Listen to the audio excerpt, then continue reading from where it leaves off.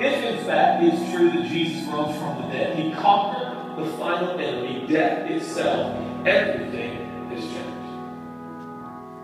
If he rose again, life will never be the same as we know it. The gospel is the good news. It's the good news about God sending his son Jesus, who came to triumph in this life,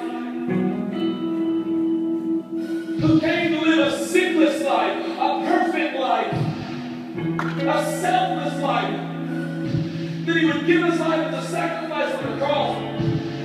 But he did not just die. He rose again on the third day. Resurrection is what makes the news good.